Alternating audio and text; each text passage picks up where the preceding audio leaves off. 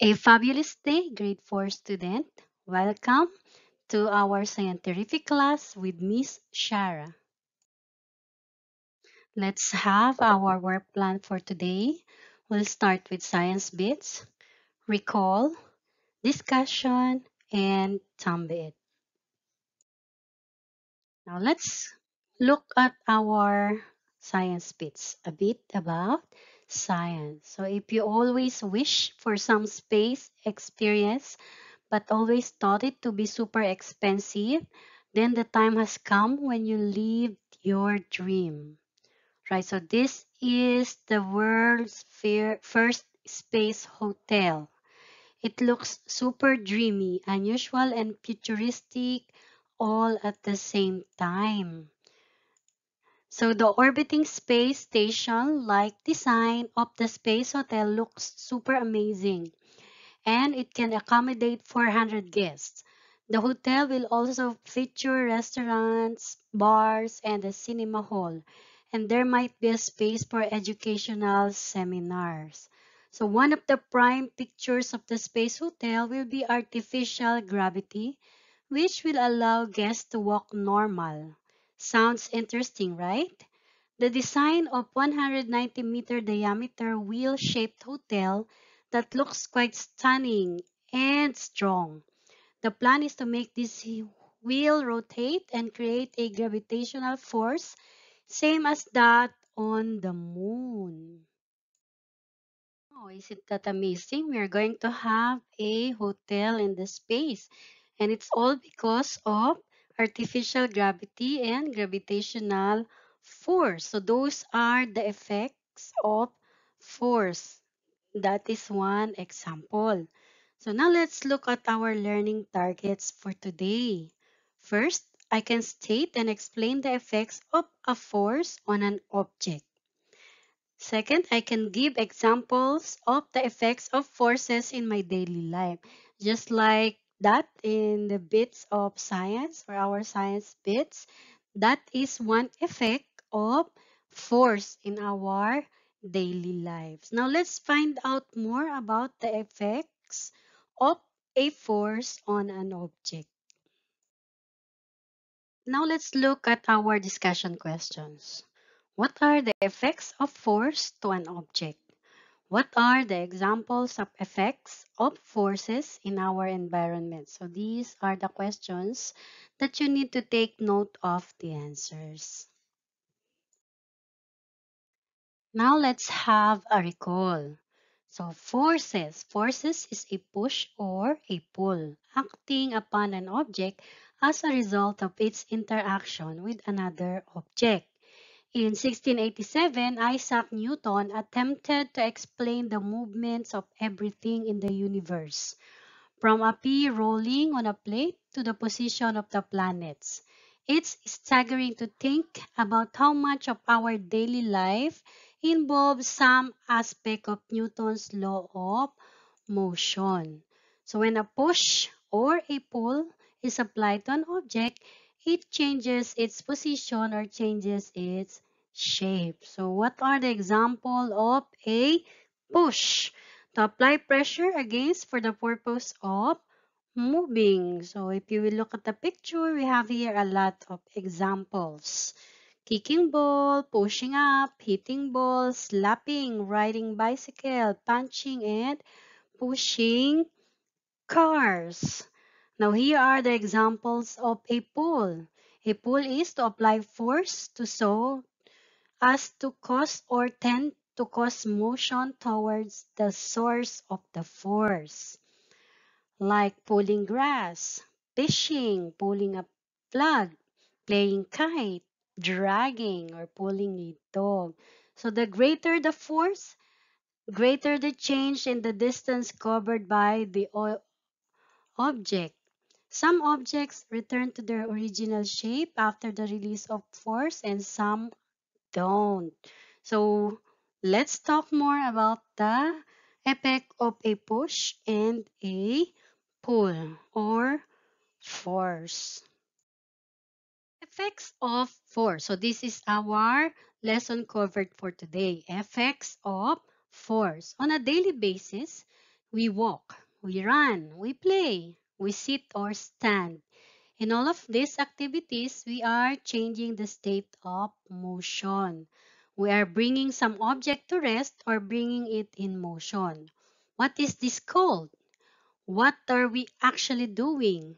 We're actually applying force while bringing the objects to rest or in motion. But what are the effects of force?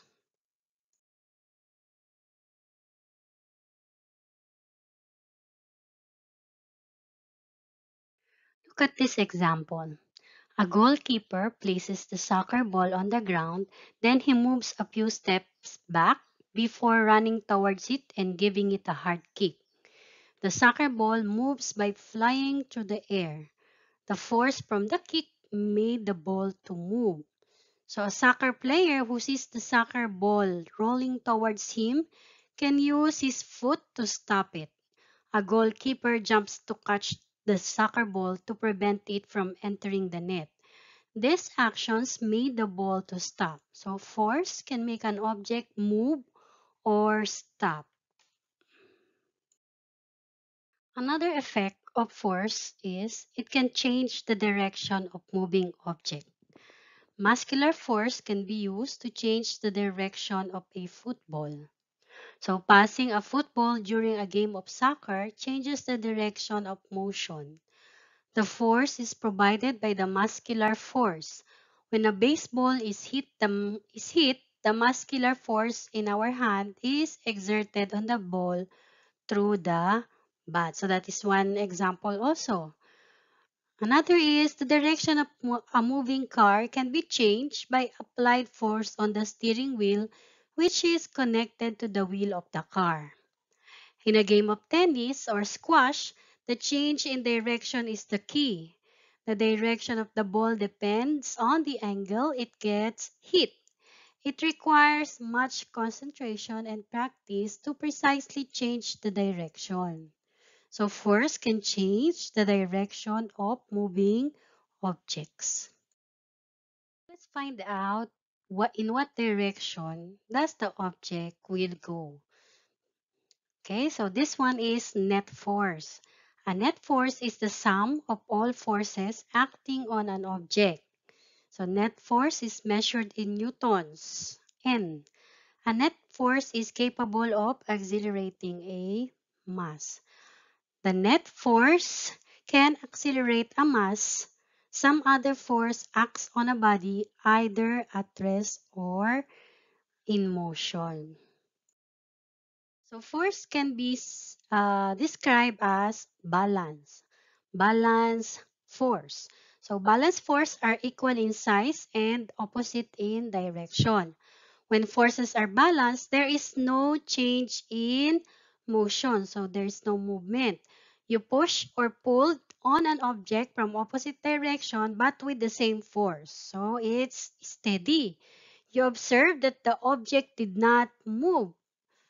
Okay, so that is what you call balance force. Balance forces do not change the motion of an object.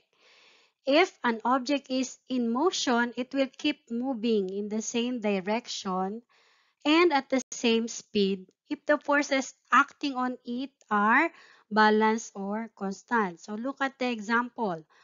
Force of air resistance and friction acting against a skater push to the left side, and then the force going to the right is 100 newtons. So it is balance, right? Look at the one sitting on the chair. It's the same amount of force, so there is no movement. Force pushing the truck. Force pushing the truck at the other side. So we have here one finger pointing to the left and one finger pointing to the right. So the force is balanced, the truck stays still. So that is what you call a balance force. Next one is we also have unbalanced force. Practically anything that moves is a result of the exertion of unbalanced force. If you kick a football and it moves from one place to another, it means that unbalanced forces are acting upon it. Ball moves from one place to another after kicking it. So you will look at the example. We have here forces. Forces 1, forces 2. So the first force is 50 newtons. F2 or second force is 30 newtons. So where do you think the direction will go? It will go to the left. So it is unbalanced force. How about the bird? The air friction is 16 newtons and the weight of the bird is 25 newtons, right? So where do you think the direction of the force will go? It's going down. So look at this box with wheels. So we have 3 newtons, then 4 newtons, 4 newtons, 8 newtons. Where do you think will it go? The direction will go to the right. How about the spaceship? Okay, we have here 300 newtons up and 100 newtons down. So the weight is 100 newtons. Where do you think the spaceship or space shuttle will go? Of course, to the highest force going up. So there is movement if there is unbalanced force. Let's have a summary. If it is a balanced force, that means force 1 and force 2 is equal. So there is no movement. The object is staying still. If there is unbalanced forces, it can lead to change in direction.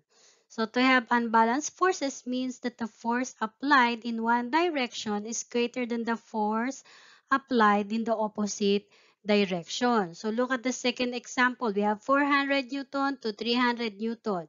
So most probably all will go, or the string or the tug of war will go to the left, going towards 400 Newton. When unbalanced forces are acting on an object, there is a change in speed or direction. When one force is greater than another, the forces are not balanced. Of course, so a change in speed or both, or a change in direction. For the third one, which way will it go? To the right. We have here 200 Newton to the left and 500 Newton to the right. In which direction do you think the force will go? Correct, to the right. Now I have here a question. Imagine what we can accomplish when we work together. So look at these two donkeys. They are going to the opposite direction. Both of them can't move, maybe because they are exerting same effort or same forces. Look at what's happening to the second. No, they're trying very hard. Then they cannot do anything. So what happened? They Each of them agreed, right? I am assuming that each of them agreed that they will work together, right? So first they eat the grasses at the left side and then they eat at the right side. So they imagine if we will not work, as they to think that these are donkeys. How about us, students or people or human? Having a common goal is vital. Without it, a team members are nothing more than a group of people. So you need to communicate. They put a question mark. They talk with each other. They face each other positively to embrace their differences and channel conflict to inspire creativity and change. So they change their plans. Sometimes ineffective teams do the opposite, right? If they have a different plans, so they want to eat the grasses on their own. So what will happen? Nothing. So lack of clarity can bring about confusion. It makes it difficult for both of them. The effect can trigger what? Confusion. Okay, there is no accomplishment. But what will happen if you communicate and you agree to work together, success will follow. So, communicating positively to embrace differences and channel conflict to inspire output and changes and creativity. And what will happen? You will achieve more. You will eat more. Okay? You will have more. So work together towards a common goal. So the force of you when you put them together into achieving one goal is greater than one. So two is better than one. So let's try to work together in learning more about science by participating, by respecting each other, okay, by showing your face in a video cam so that I can call you, by uh, keep your mic muted when someone is talking so that we can understand and learn our lesson properly. It's like working together towards a common goal of learning more about science.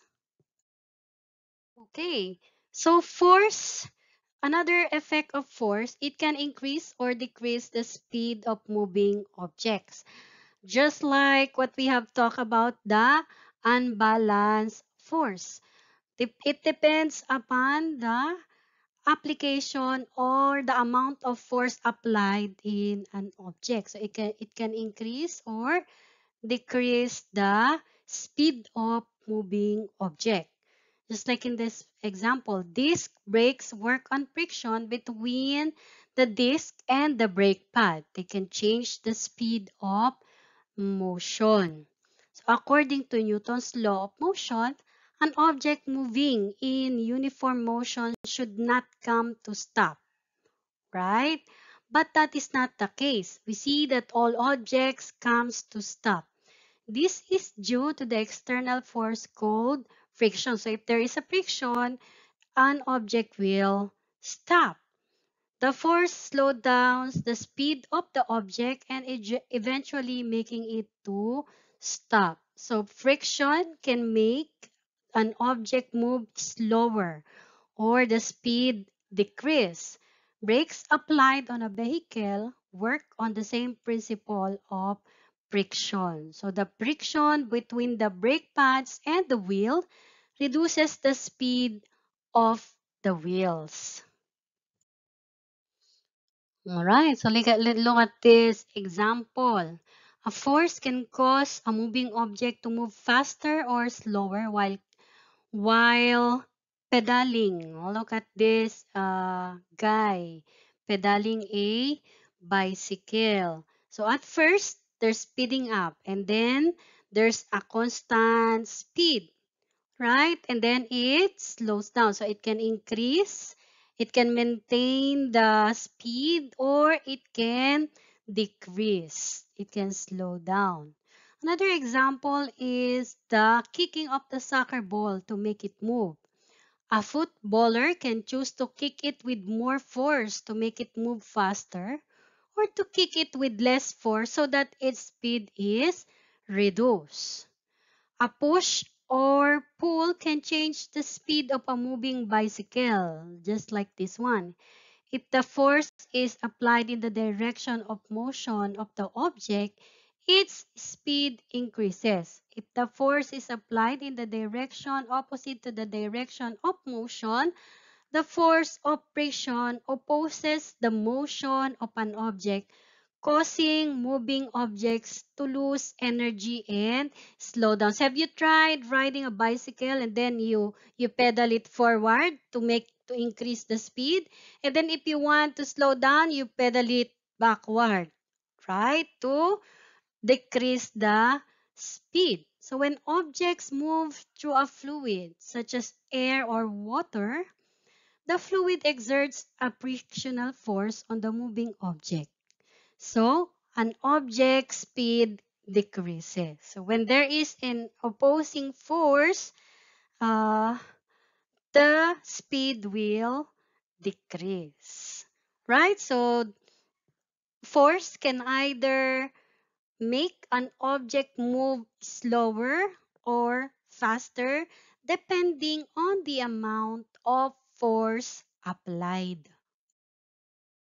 The next effect is force can change the shape of objects. Look at the car. It changes its shape because the force of the dropping the stone or the rock on top of it makes it deform. So the weight of the body which is force has deformed the car. That is the rock. So when a force acts on an object, the object may change shape by bending, stretching, or compressing, or a combination of all three shapes. So it changes shape. However, to change the shape of a stationary object, there must be more than one force acting on it. Let's see some example. So let's talk about three ways on how an object change its shape by force. You can bend an object's ends past each other. So for example, when an Olympic diver stands on the end of a diving board. So this is the diving board. When the diving board bend down, then it will push upward. So the diver will move down to the water. Right, so look at the ruler. It bends. Okay, so this one, you pull an object's ends apart. Example, when a rubber band is stretched. So bending, stretching. So there is a resistance in the band. So a change in shape is called deformation. Elastic deformation is reversed when the force is removed. So it will go back. Inelastic deformation is not fully reversed. When the force is removed, there is a permanent change in shape. So the rubber band is an example of uh, elastic deformation. It undergoes elastic deformation when it is stretched when a force is applied and when it returns to its original shape. So when the force is removed, what will happen? It will go back to its original shape. A metal drink can undergoes inelastic deformation when it is squashed, just like the car. Look at this example. So you push an object's end together, right? When an empty drink can is squashed, right? The object is deformed, right? Just like the tomato and then the car. So this can also change the shape of an object. Too much force is applied. It deforms the objects. These are example of elastic force.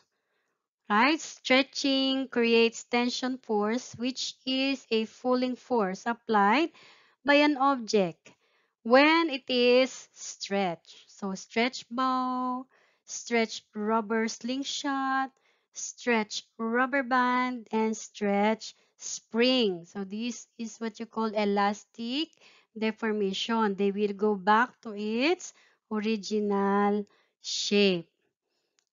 Now this one, we have here elastic spring purse also. Okay. So we have clothespin, stapler, elastic band, trampoline, compressed ball, spring bed, pin. So these are the example of changing shape of an object when force is applied. Question is, what are the positive effects of force? Positive effects of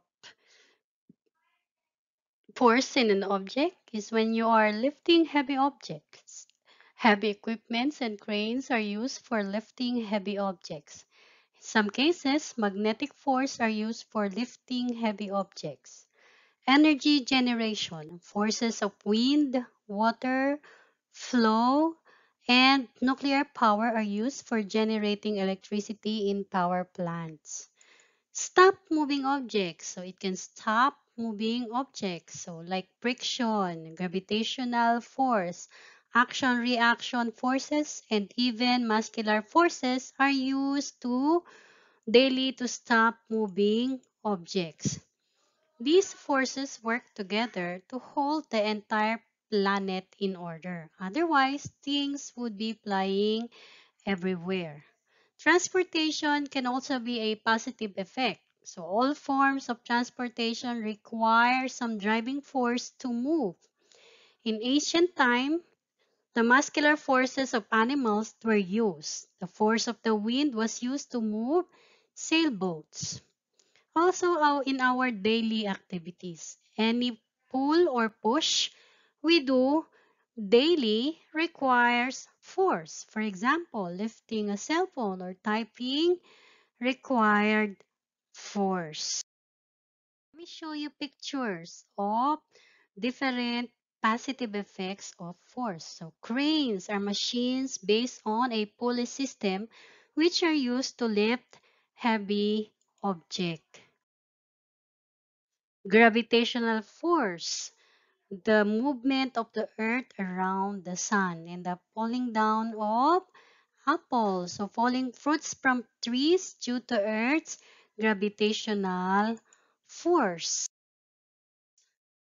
The frictional force is everywhere. When two bodies are in contact, it is difficult to imagine life without friction. Friction always opposes the motion, so it acts in a direction opposite to motion. And we are able to walk because of friction. So there's one, the magnetic force. So an electromagnetic wave is used for propagation in TV, cell phones, radar, and satellite communication. Magnetic resonance imaging or MRI is an imaging technique used to image human anatomy. Magnetic particles are used as contrast agents. Fridge magnets stick to the fridge due to the magnetic force. These are the most common example of magnetic force. About this tension force, it has a very positive effect. Okay? It helps us pull or pick an object. So fruits hang on a tree due to the tension provided by the branch. Rescue operation by helicopter involves strong cables for people to hold on to. So water is drawn from wells using the tension of the ropes. There's always two effects. So if there is positive effects, there is also negative effects. So what are the negative effects of force? So continuous use of force can uh, wear and tear. So it can damage. It can make the machine old. So continuous force, wear and tear. Most of the contact force like friction, tension, air resistance can cause wear and tear with prolonged use. Next is unwanted fire. So forces, if not handled properly, may lead to unwanted fire. Accidents like explosion in power plants or forest fires due to frictions. We also have widespread destructions like forest in nature or due to cyclone. So the forces in nature. Earthquake or volcanic explosion can cause widespread destruction.